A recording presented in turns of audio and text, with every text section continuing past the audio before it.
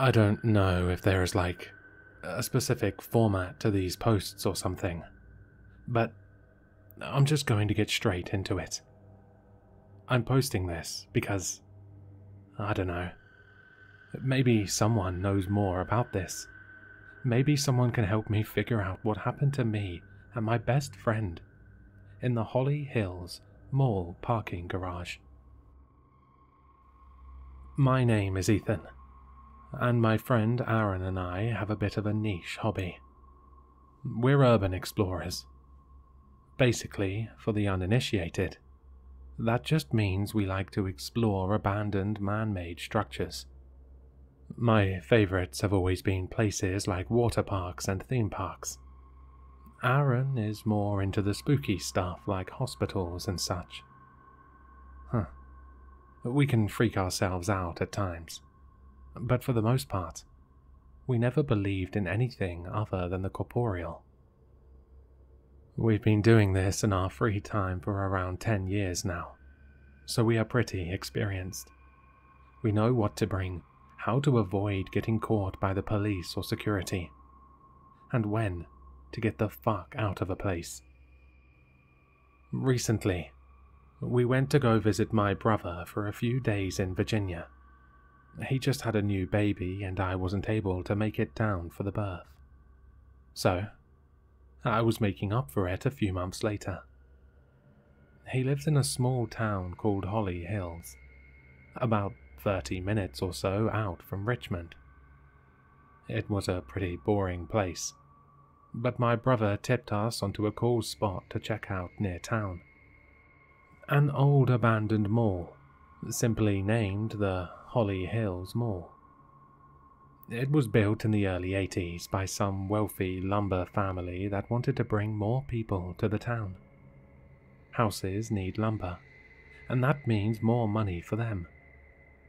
As you can guess, it didn't really work out. The mall was operational for about 7 years before it shut down in 1987.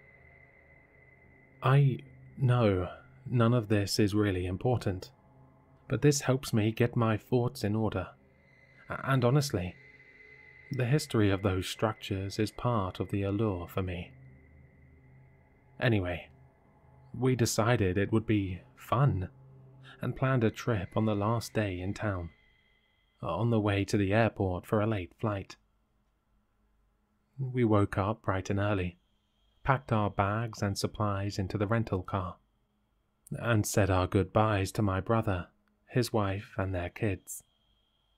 The mall sat right on the edge of town.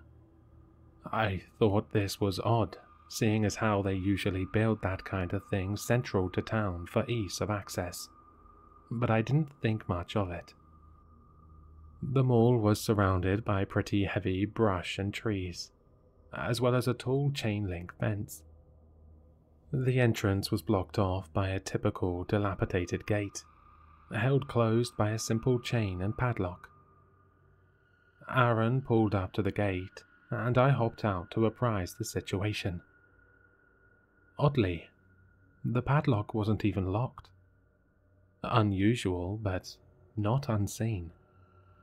Sometimes people just stop giving a shit about these old places, and don't even check on them anymore.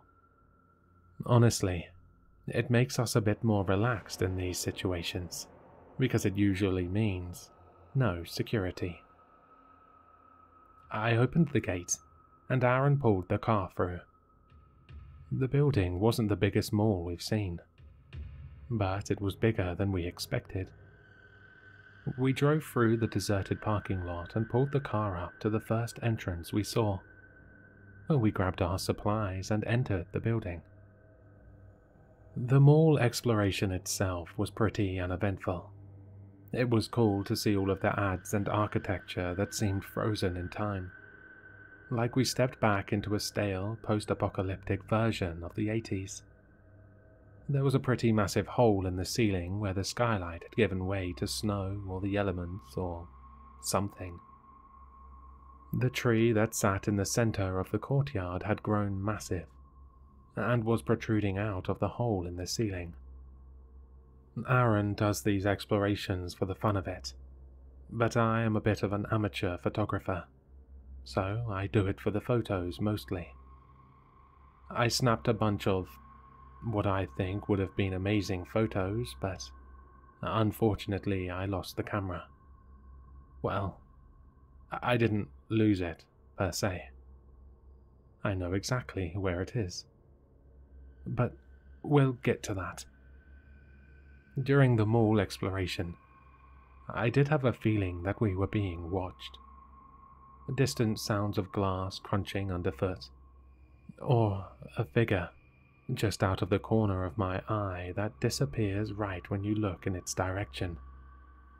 But I knew this was just my mind playing tricks on me.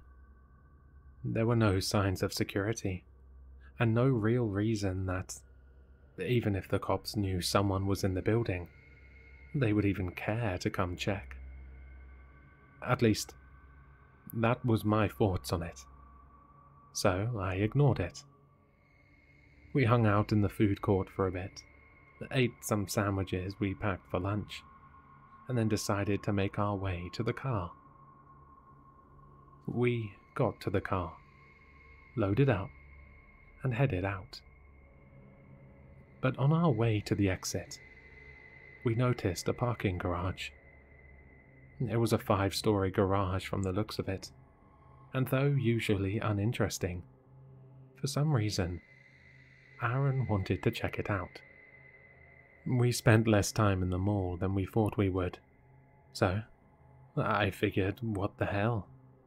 We had the time. We entered the garage on the first floor, marked as floor 0. We drove up to floor 4, did some donuts, and Aaron tried his best to reenact Fast and Furious Tokyo Drift on the way down. I was clenching the entire time, of course, because I didn't want to die. But, also, it was a rental car. We didn't have the money to pay for damage done by joyriding in an abandoned mall parking garage. We got back to floor 0, had a laugh, and started toward the exit. Until we noticed the ramp, heading down to a lower floor. Aaron pointed out how odd it was that there was a huge parking lot, plus a parking garage with 5 floors above ground, and seemingly subfloors below ground, for a fairly small mall in a small town. So, we thought, we'd make one more detour to see what was down there. Obviously, we were expecting either darkness or water. And we found the first option. Darkness. Aaron turned on the brights and we drove around and found nothing. As expected. What we didn't expect was to see another ramp down to another subfloor. So, of course, we decided to make a game of it. We both guessed how many subfloors this garage had. And Aaron headed down the ramp. I had guessed too, so this next floor should be the bottom. He said 5. He was being stupid. But imagine our surprise when there was yet another subfloor. We both laughed in disbelief when we came around the corner to the 4th subfloor to see a ramp down to the 5th. This is a 10-floor parking garage, including floor 0, for this mid-sized mall in this tiny town. What were they thinking? They really overestimated the draw that this place was going to have. Curiously, we headed down to subfloor 5. At this point it was dark. Like, super dark. There was no other light from anywhere other than our headlights. We rounded the corner and were in silent awe to see yet another ramp going down. We both looked at each other, and I think one or both of us said, "What the fuck?" Without further discussion, Aaron steered the car down the ramp to the next floor. For the next 6 floors, we drove on in awe and confusion. We were now 11 floors underground. It didn't make sense. Aaron started coming up with theories, getting excited that maybe we'd found the entrance to a secret government base or a sprawling underground doomsday bunker. But he stopped mid-sentence when we both saw something we weren't expecting. A car. It was parked in a spot with its headlights on. As we pulled closer, I decided to roll down the window to see if I could hear anything. Immediately, the unexpected cold from the parking garage filled the car. It was mid-May at the time, and was a fairly warm day, so the cold felt out of place. But we were underground, so I choked it up to that. I could hear the sound of our tires against the pavement, and the hum of our car's engine. As we pulled up next to the parked car, I could hear that it, too, was running. The car itself looked like it was an older make, something from the 70s or 80s. Inside, it was seemingly empty. I suggested aloud that perhaps the car belonged to the owner of the property, or a security guard who was doing his rounds, and that he might be back at any minute. But Aaron pointed out the car was covered in a thick coat of dust, like it had been there for a very long time. But it was running. I figured it just needed a wash. Aaron did what he does best, and convinced me to get out of the car and investigate further. Only after a bunch of protest and suggestions that we just head out. But he persisted. I exited and carefully made my way around the car, looking inside for any sign of life.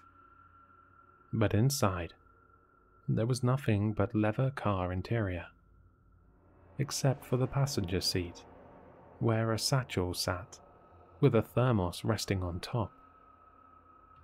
The keys were in the car, and the radio hummed softly with static. Oddly, everything inside the car also seemed to be covered in dust. Aaron urged me to open the door, and I decided to give it a try, but of course it was locked. I looked around the lot, only being able to see the door to the stairs and the elevators next to it, illuminated by the headlights of the 2 cars. I hurried back to our car, closed the door, and rolled up the windows. I urged once again for us to make our leave. If there was a security guard lurking around, I didn't want to have to deal with that, especially before our flight in a few hours. Again, Aaron protested. He had to know how many floors this thing had. I can't say I wasn't curious as well. So, we left subfloor 11 and headed further down into the depths of the structure. We continued on in silence for 12 more floors before I spoke up. This was fucked. It didn't make any sense, and at this point, it just felt wrong. Dangerous.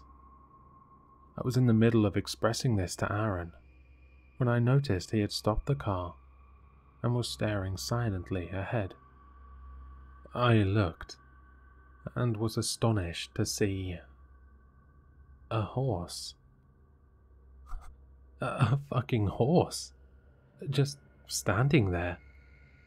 It had the thing around its nose, the reins or whatever, and it was just standing there.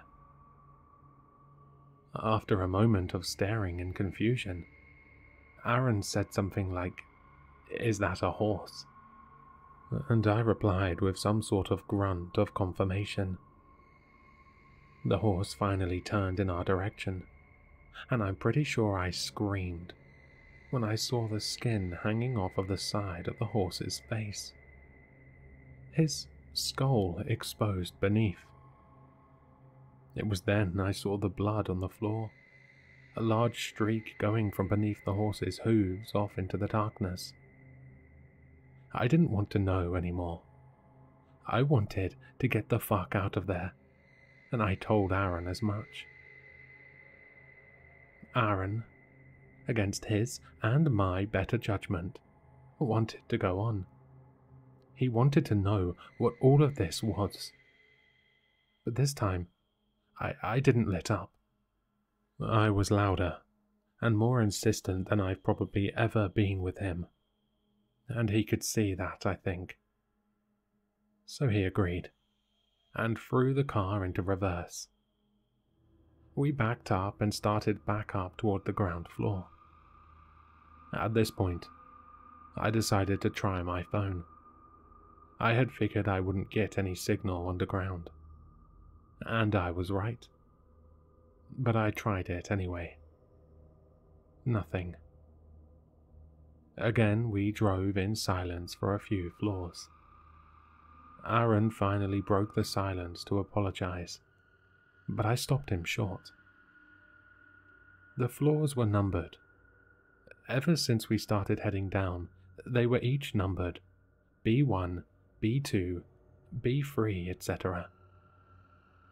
We were on B23 when we turned around and headed back up. But the sign I was staring at in that moment said B26, 3 floors lower than when we started heading back up. I thought someone was fucking with us, but it was all too elaborate of a prank. Still, it was impossible. There was no way we were traveling further down by driving up the ramps. It was physically impossible. But there we were. Floor B26. Aaron was just as confused as me, obviously. He got out of the car, unannounced, and walked over to the sign on the wall. He grabbed it and began to shake it, then stopped and stared, clearly trying to figure it all out. I rolled down my window and called for him to get back in the car. This was followed by another voice, repeating my words. Not mine, not Aaron's. He froze in place as the voice whispered loudly from the darkness. Get back in the car. Aaron did just that. He closed and locked the doors, and rolled up the windows. We agreed that we needed to get the fuck out of there. This wasn't fun or adventurous anymore, but we didn't know what to do. We thought we were getting out of there. I remember that we headed back up on B23, and we decided that we should just keep going up. If the numbers keep rising, we should hit ground level by B46. It didn't make any sense, but it was the best we had. We continued driving back up. Aaron was a bit quicker than before, and just as we thought, the numbers kept rising, which seemingly meant we were descending, but we held out hope that it was just some weird fluke. Maybe it was a joke. Maybe we didn't see those signs on the way down. We travelled in silence again, all the way to floor B35. But it was an uneasy silence. We were afraid at every turn at what we might see. But there was nothing, mostly. There were a few floors with things that I did notice, some of them subtle, others glaring. Aaron was focused on driving and didn't seem interested in any of the strangeness we encountered on those floors for the most part. On one floor, I swear I saw a long dining room table with 2 figures sitting at either end, illuminated for only a few seconds by our headlights. Another floor seemingly had a cot in each parking space. They looked to each be occupied by a body. Alive or dead, I don't know. One of the strangest, that even caused Aaron to stop the car for a moment, was a floor that didn't seem like a parking garage floor at all. It looked like we had pulled into a forest clearing. The pillars of the garage, now tree trunks, though the concrete ceiling was still visible above. There were plants, grass, bushes, and a pathway leading to what looked like a small cabin in the distance. The window glowed as if there was someone home, and smoke seemingly billowed out of the chimney. The curiosity overcame my fear, and I rolled down the window. The sound of crickets, cicadas, and a cool spring breeze filled the car. Aaron and I looked at each other for a moment, before Aaron blurted out, "Nah, fuck that," and continued on up the ramp. Finally, after what seemed longer than it should have, we reached the floor B46. Nothing. I started to cry. It was too much. The realization that we were lost, underground, without any way out, was starting to make me feel trapped. We were trapped. It was like I could suddenly feel the weight of every floor above us, on me, all at once. Aaron kept his cool. He tried to console me. He tried to offer explanations. But there was no explanation. We were in the labyrinth of a parking garage. Aaron started driving with purpose. He turned around and started down again. B47, B48, B49. He stopped the car, turned around again, and started driving back up the ramps.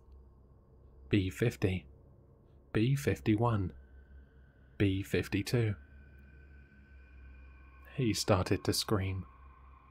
Anger, frustration, confusion, all overflowing into a furious scream. Then, in a deafening echo, his scream reverberated around us, outside of the car, within the parking garage floor. The windows rattled, the car shook, and then shut off. We were now in pitch blackness. The interior of the car was only illuminated by my cell phone, which I had plugged in and had been charging. I picked up the phone and turned on the flashlight. Aaron was desperately trying to start the car, but there was nothing, not even a click. Then he screamed again, this time in alarm. In front of us, in the darkness, were two large eyes staring right at us. I have to express that when I say huge, they were massive, each seemingly the size of the wall. They felt almost flat and unnaturally still, but you could feel the consciousness behind them. Something was staring right at us. The whites were snow white, and the irises were an icy cold blue. The pupils were dilated and pitch black. I said fuck at least 15 times in a row, and Aaron slammed his fists on the steering wheel, over and over. A voice, seemingly inside the car, whispered again, "Get back in the car." Aaron's percussive maintenance seemed to have worked, because the car started back up, without him even turning the key. Whatever was down here seemed to want us to leave, and we wanted to leave too, but we didn't know how. Aaron put the car in reverse and spun it around. I could still see the eyes in the mirror.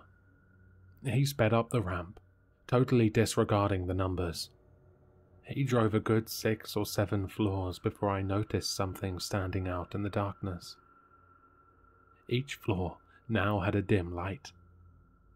I was able to calm Aaron down enough to listen to me, and I pointed it out. He stopped on the next floor to see the light in the distance. It was a door. The door to the stairs is illuminated by an emergency light above it. It was our only chance. It was our last option. He drove over and parked the car in front of the stairwell door, illuminating it fully with the headlights of the car. We both bolted out of the car. Aaron flung open the door, and we started running up the stairs. After the first flight, we saw the number on the stairs be 57. We were ascending. I started to tear up in excitement. We continued on, faster than before. For 20 floors, we basically ran, energized by the fact that the numbers were going down, which meant we were going up. Around B30, we started to slow down pretty significantly. We were still making our way up, but we were tired. It was then that I looked back for the first time. The stairwell above us was lit on each floor, but as we made our way up to the next floor, the lights on the previous were turning off. Turning back to head up the stairs, I ran into Aaron, who had stopped in front of me. He was looking up at the top of the next flight of stairs. I looked at what had stopped him. It was a person, a figure, huddled in the corner at the top of the stairs. They sat with their head buried into the knees, shaking. Their clothes seemed faded, old and dusty.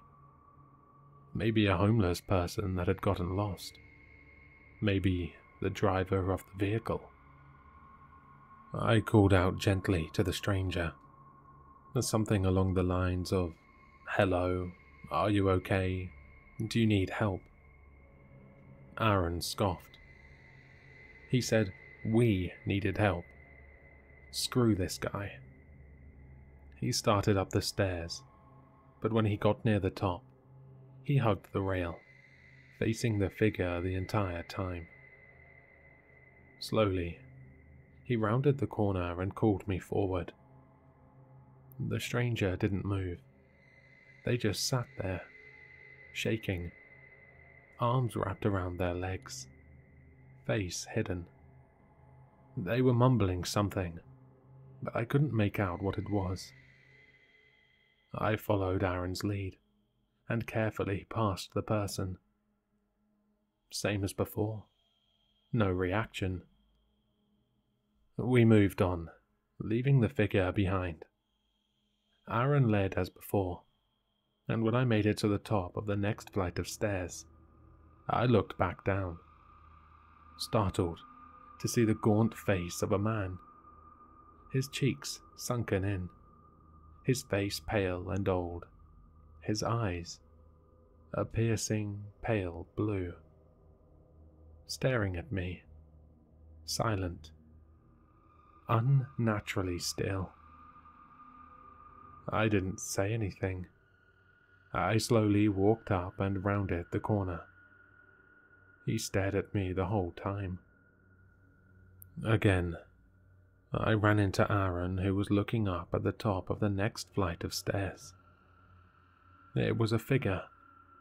It looked like the same stranger. I looked down at him on the previous floor, staring at me, and the next floor, face buried in his knees. We traded looks of what the fuck. But Aaron said, "Just ignore it and keep going. We're too close." So we did. Every floor after that, he was there, hiding his face as we approached, staring at us as we left.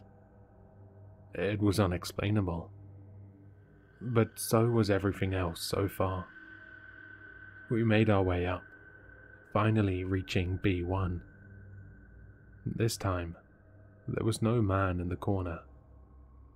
I looked back to the previous top step, and he wasn't there either. I felt like this was a good sign for some reason. We made our way up to floor 0, and were relieved to see light shining through the cracks of the door. Aaron stopped for only a moment, and pushed through the door. He began to laugh. I followed him through, but the cold of the parking garage was back. There, before us, were the bright headlights of a car. Our car, where we left it on floor B58. I had no words.